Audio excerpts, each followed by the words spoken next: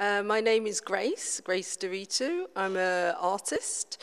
I work in all media, performance, video, painting, writing, and I also do social practice, which means I work with different community groups, refugees, migrants, and young artists to do different projects.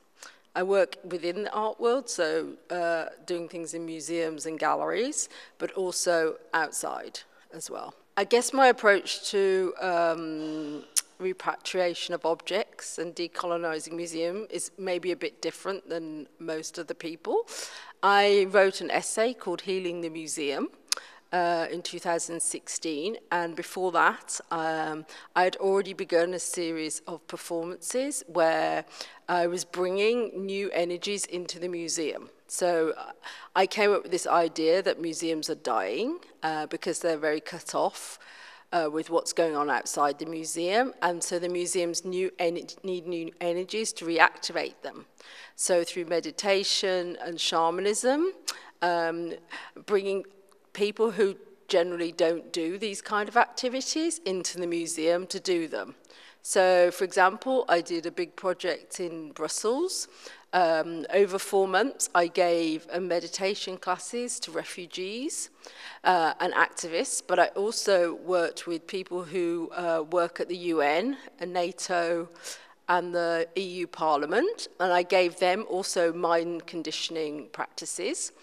And at the end of the 4 months, I brought the two groups together to do a performance. And the performance was it was a shamanic performance, and it was about healing trauma. So using food, shamanism, meditation, and art to talk about trauma. So my belief is that we are all living in different states of trauma, and even in the West or the non-West, all countries have experienced trauma in different levels, and it's really important to talk about that.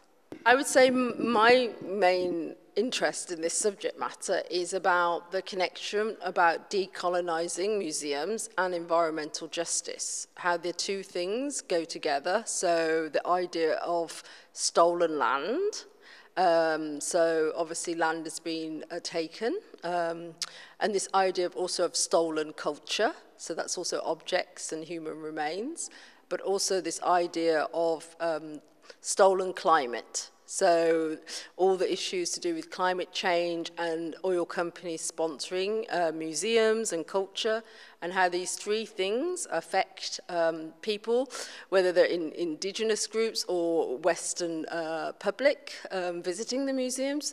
It's really important that these issues are more open, and it's very relevant for today.